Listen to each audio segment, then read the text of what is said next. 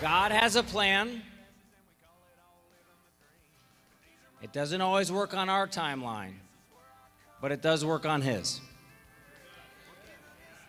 And sometimes we have to practice patience. But what I can tell you is that I love you guys.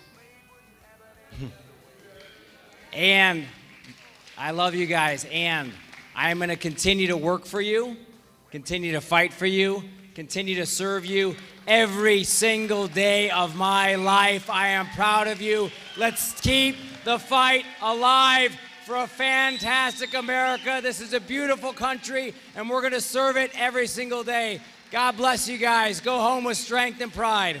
Thank you.